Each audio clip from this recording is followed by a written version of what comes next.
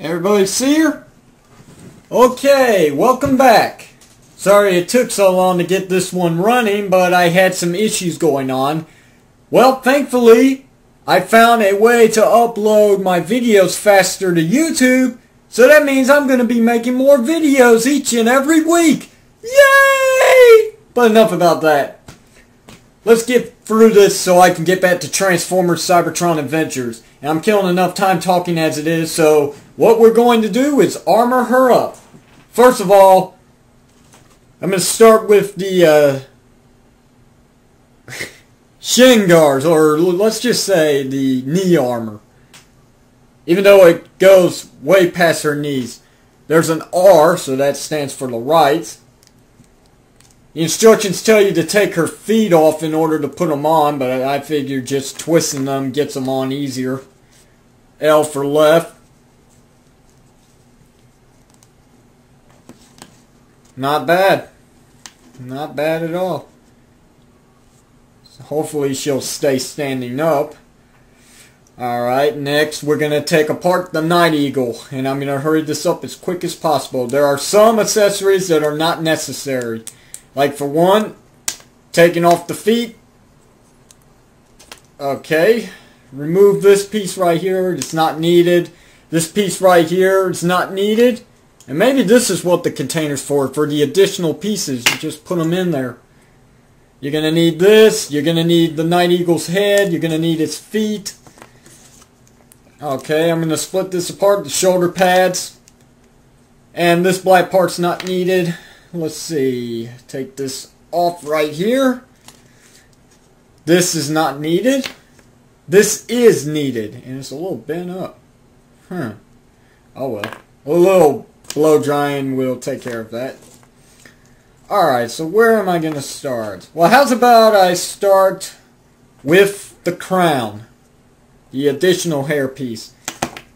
Yeah, that's gonna happen. I told you she falls apart pretty easily. A little super glue should take care of that. Remove that first. I'm not going to change her face because I like this face. I like my figures looking straight ahead. Just pegging the hole. There we go. She looking good already. No, as a matter of fact, she looking fine. Okay, let's see. What's next? Think. Okay, let's start with the, the gauntlets. Excuse me if I can't remember this stuff. First of all, you want to make sure the ball joint doesn't come out like so. You're going to take off her hands. Oh no! I'm cutting off her arms. Nope, that one came out. No biggie, just pull it out. And slide it back in. Like so. Make sure they're in all the way too, otherwise it's going to look weird.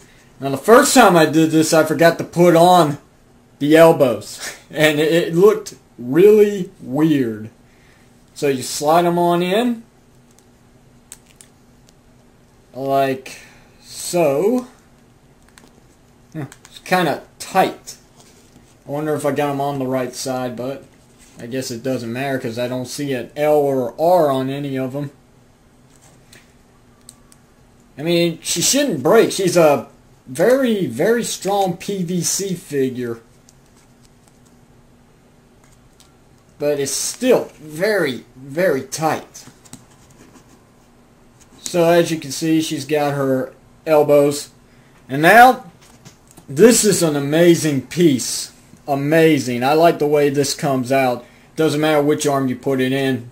Even Piog had trouble figuring that part out. Let me take her head off for a second because it just keeps coming off. Pegging the hole. You see what's happening so far? Alright. I'm going to put her open left hand on this side.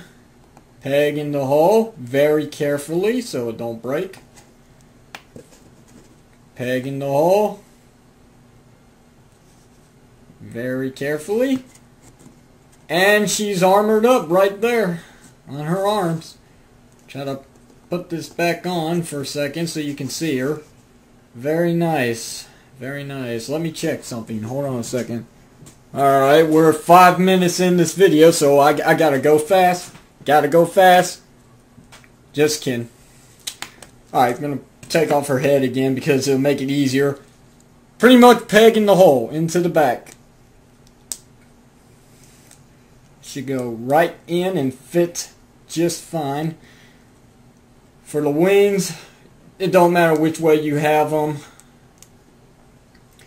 I think it was this way I did have them, I believe, like so.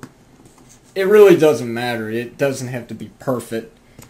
For this piece right here, I'm going to hold off on it until I get the shoulder pads on, because I had to drill a hole just like Piog, and I'm trying to figure out which one it was. Right there. For the left piece, I had to drill a hole. So you're not the only one, Piog. You are not the only one. Apparently, we got wrong production figures.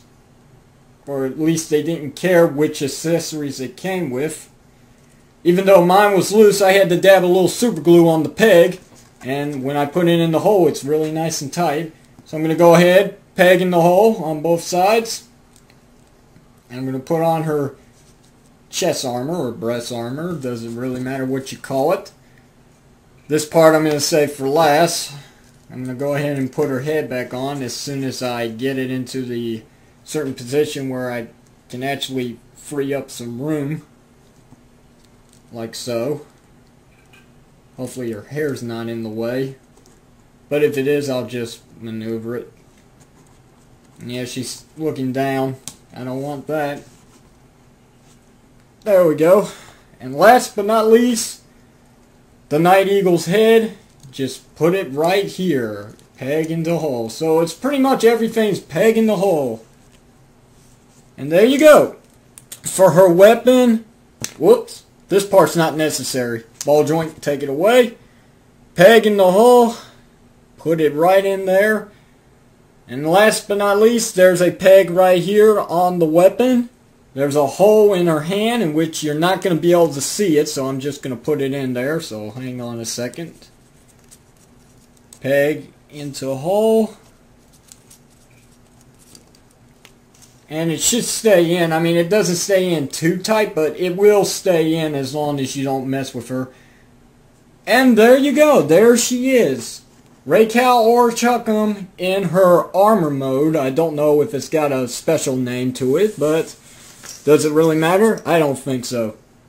So let's see if she's straight in there. What do you guys think? Let me zoom in on her so you can see her some more.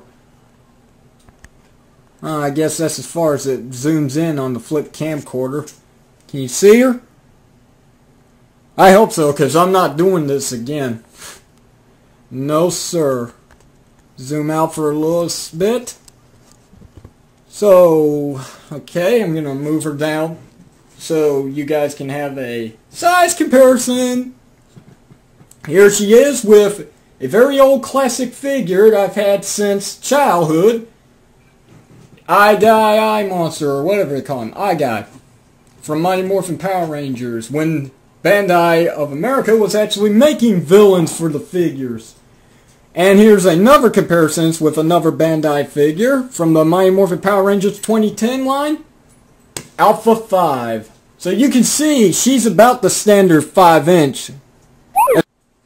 How's about one more size comparison right here with Mighty Morphin Power Rangers Red Ranger. I'm going to put him behind her. Whoops.